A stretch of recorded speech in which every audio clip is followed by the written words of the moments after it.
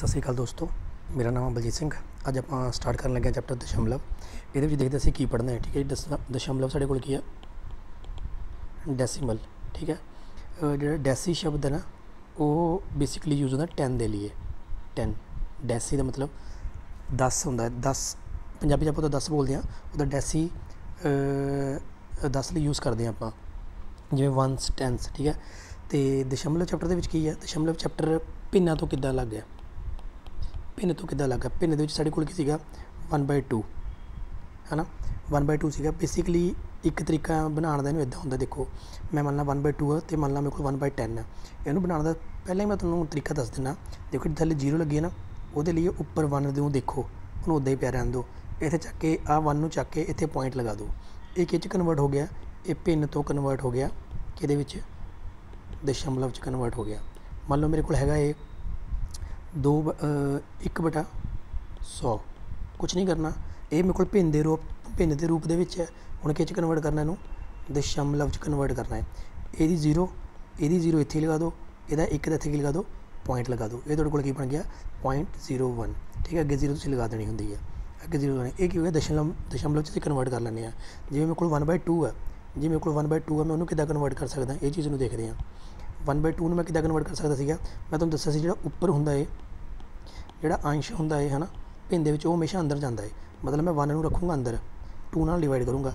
हुण देखो जा नहीं सकदा, ना जांदी लगी 0, तो पॉइंट लैके इत्थों मैं की कर लैना, एक 0 उतार लैना। 10 उतार लिया, पर हुण जांदा है, हाँ जी जांदा है। कितना 10 किन्ने ते जांदा है, 5 ते जांदा है, तो 0.5। मतलब 1.2 किहदे इक्वल है, 0.5 के इक्वल है। ये किहड़ी फॉर्म दे विच है, भिन्न के रूप दे विच है। ये किहदे विच आ गया, दशमलव के रूप दे विच आ गया। ठीक है जी, ये फ्रैक्शन सीगा मेरे कोल, ये मेरे को किहदे विच आ गया, डेसीमल फॉर्म दे विच आ गया। मतलब फ्रैक्शन तो मैं डेसीमल जा सकदा, डेसीमल तो मैं फ्रैक्शन आ सकदा। बस ये रूप अलग अलग ने देखने दे, और कुछ नहीं है ये। ठीक है जी, ये चैप्टर दशमलव के उत्ते आ। हुण आपां भिन्नां नूं पढ़ चुके हैं, तो 10 मिनट जो तुसीं दशमलव समझने आ, तो पहले भिन्नां वाले सारे वीडियो लैक्चर देख लो, ताकि तुहानूं पता लग जाए भी असीं भिन्नां नूं किद्दां बनाना सीखिया सीगा। भिन्न कित्थों बनते हैं, जो असीं करते हैं भाग करते हैं। डिवाइड एक प्रोसैस है, डिवाइड एक प्रोसैस है। ठीक है, मतलब एक तरीका है जिहदे नाल असीं किसी चीज़ नूं की करते सीगे, भाग करते सीगे। सानूं जो एक भाग रखते सीगे, कोई भाग रखते सीगे, जिहड़ा असीं भाग रखिया है, यही साडे कोल की कहलांदा है, भिन्न कहलांदा सीगा।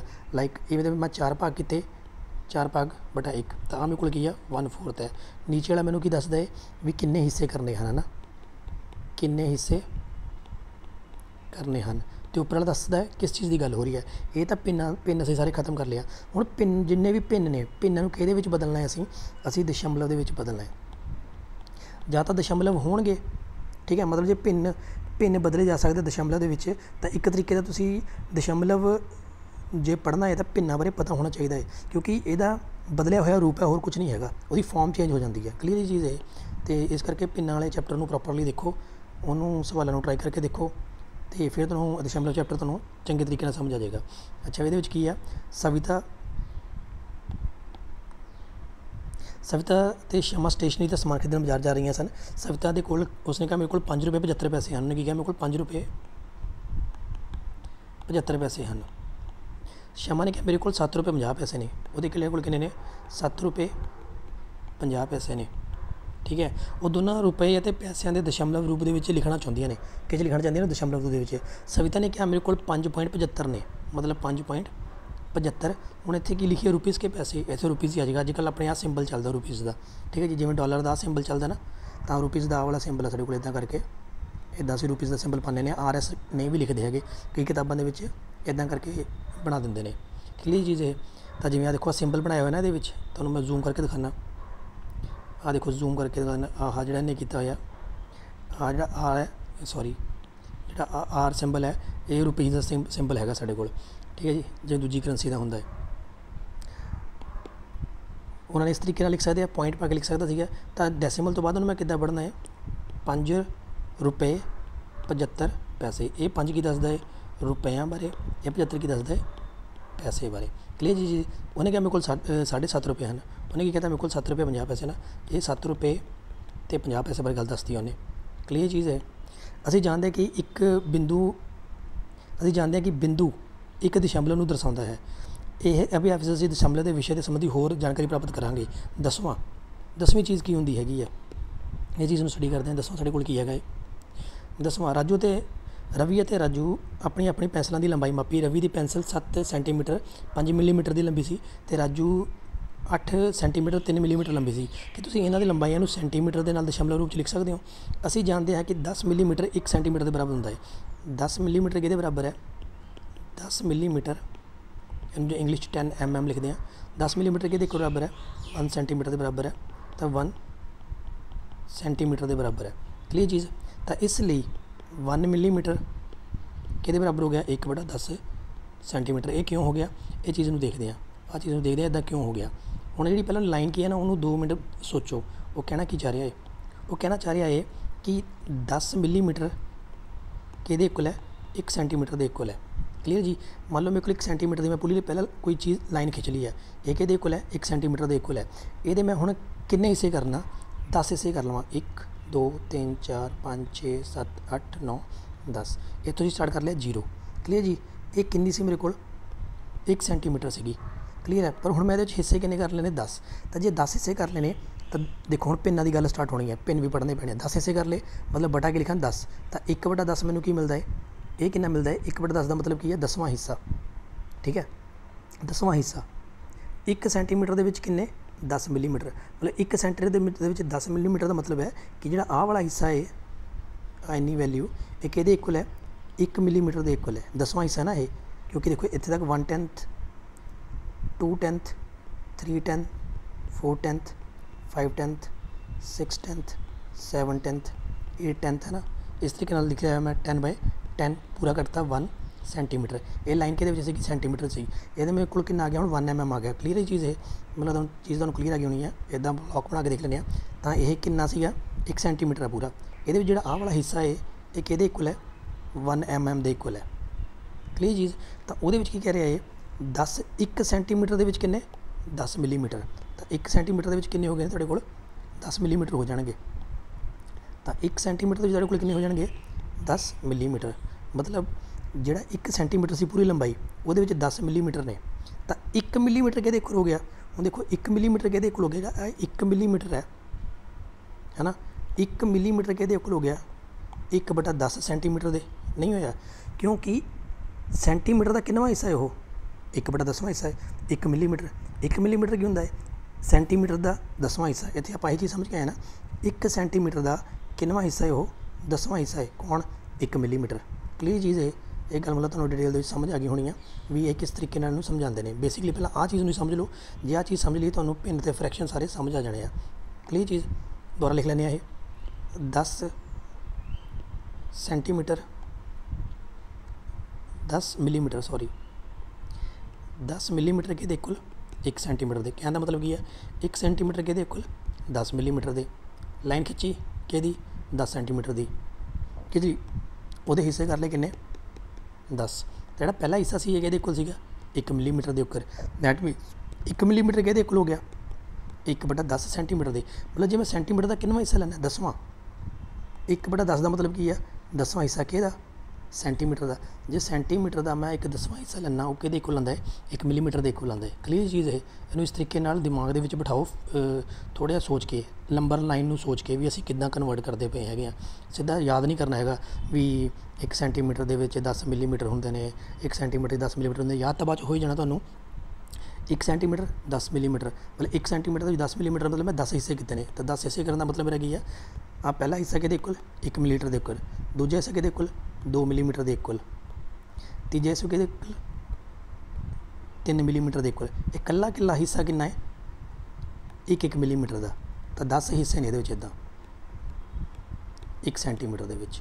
ਕਲੀਅਰ ਚੀਜ਼। ਮੈਂ ਬਾਰ-ਬਾਰ ਰਿਪੀਟ ਕਰੀ ਜਾਂਦਾ ਤਾਂ ਕਿ ਤੁਹਾਨੂੰ ਡਿਟੇਲ ਦੇ ਵਿੱਚ ਸਮਝ ਆ ਜਾਵੇ, ਤੁਹਾਡੇ ਦਿਮਾਗ ਦੇ ਵਿੱਚ ਬੈਠ ਜਾਵੇ। ਕਿਉਂਕਿ ਪਹਿਲਾ ਟੌਪਿਕ ਹੀ ਤੁਸੀਂ ਸਮਝ ਲਿਆ, ਫਿਰ ਸਾਰਾ ਚੈਪਟਰ ਇਹ ਆਰਾਮ ਨਾਲ ਇੱਦਾਂ ਹੀ ਚੱਲੀ ਜਾਣਾ ਹੈ। ਕਲੀਅਰ ਚੀਜ਼। ਅੱਗੇ ਹੁਣ ਕੀ ਆ? ਰਵੀ ਕੀ ਜਾਂਦਾ ਹੈ? ਠੀਕ ਹੈ ਜੀ। ਆਹ ਤੁਹਾਨੂੰ ਚੀਜ਼ ਸਮਝ ਆ ਗਈ ਹੋਣੀ ਆ। ਤਾਂ 7 ਸੈਂਟੀਮੀਟਰ ਅਤੇ 5 ਮਿਲੀਮੀਟਰ। ਤਾਂ ਮੈਂ ਇੱਦਾਂ ਲਿਖ ਸਕਦਾ 7 ਸੈਂਟੀਮੀਟਰ 5 ਮਿਲੀਮੀਟਰ ਦਾ ਮਤਲਬ ਕੀ ਹੈ? 5/10 ਸੈਂਟੀਮੀਟਰ।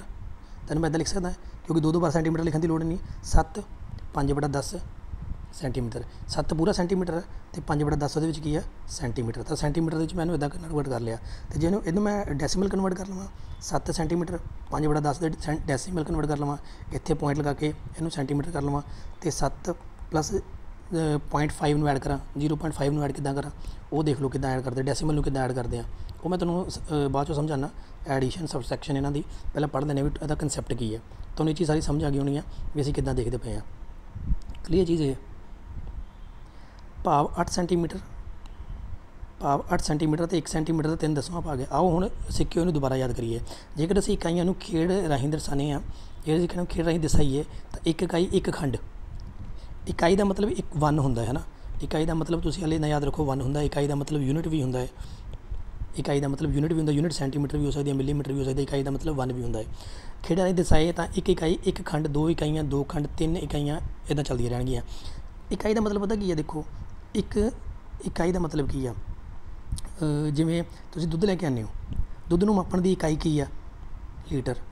ਤੁਸੀਂ ਕੇਲੇ ਲੈ ਕੇ ਆਉਂਦੇ ਹੋ, ਉਹਨੂੰ ਮਾਪਣ ਦੀ ਇਕਾਈ ਕੀ ਆ ਕਿਲੋਗ੍ਰਾਮ, ਕਿਲੋਗ੍ਰਾਮ ਕਹਿੰਦਾ।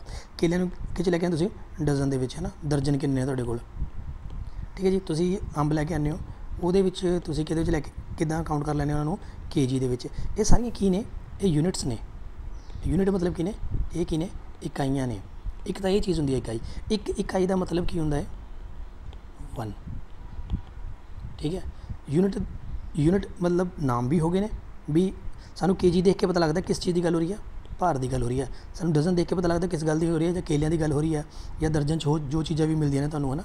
ਤਾਂ ਪੇਅਰ ਤੋਂ ਸਾਨੂੰ ਕੀ ਪਤਾ ਲੱਗਦਾ ਹੈ, ਜੋੜੇ ਦੀ ਗੱਲ ਹੋ ਰਹੀ ਹੈ ਨਾ, ਜੋੜੇ ਬਾਰੇ ਬੋਲਿਆ। ਜਾਂ ਲੀਟਰ ਤੋਂ ਸਾਨੂੰ ਕੀ ਗੱਲ ਹੋ ਰਹੀ ਹੈ, ਪਤਾ ਲੱਗਦਾ ਪਿਆ ਲਿਕੁਇਡ ਦੀ ਗੱਲ ਹੋ ਰਹੀ ਹੈ, ਦੁੱਧ ਹੋ ਸਕਦਾ ਹੈ, ਉਹ ਪਾਣੀ ਹੋ ਸਕਦਾ ਹੈ।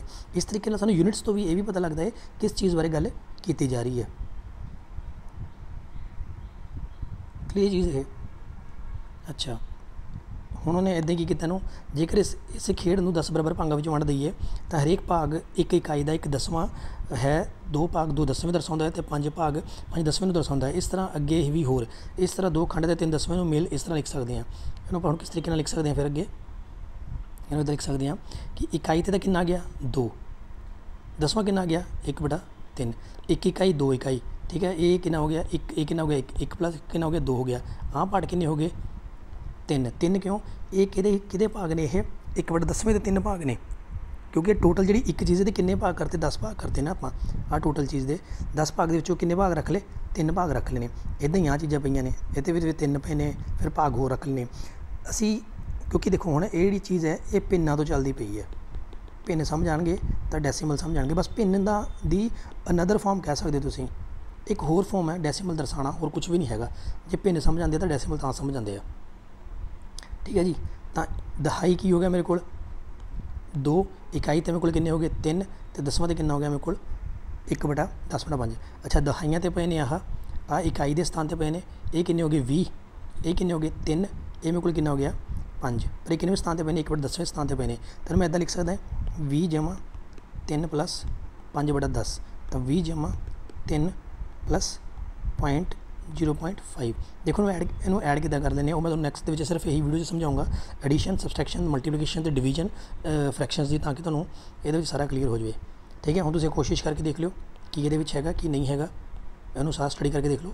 ਅੱਗੇ ਆਪਾਂ ਦੇਖਾਂਗੇ ਵੀ ਸੰਖਿਆ ਰੇਖਾ ਉੱਤੇ ਦਸ਼ਮਲਵ ਨੂੰ ਦਰਸਾਉਣਾ, ਕਿ ਸੰਖਿਆ ਰੇਖਾ 'ਤੇ ਕਿੱਦਾਂ ਦਰਸਾ ਦਿੰਦੇ ਹਾਂ। ਇਹ ਸੈਕਿੰਡ ਟੌਪਿਕ ਹੋ ਜਾਏਗਾ ਸਾਡੇ ਕੋਲ ਇਹਦਾ ਅਗਲੀ ਵੀਡੀਓ ਦੇ ਵਿੱਚ, ਠੀਕ ਹੈ ਜੀ। ਇਹ ਵੀਡੀਓ ਦੇਖਣ ਲਈ ਤੁਹਾਡਾ ਲੈਕਚਰ ਦੇਖਣ ਲਈ ਬਹੁਤ ਬਹੁਤ ਧੰਨਵਾਦ ਤੁਹਾਡਾ, ਥੈਂਕ ਯੂ ਸੋ ਮਚ।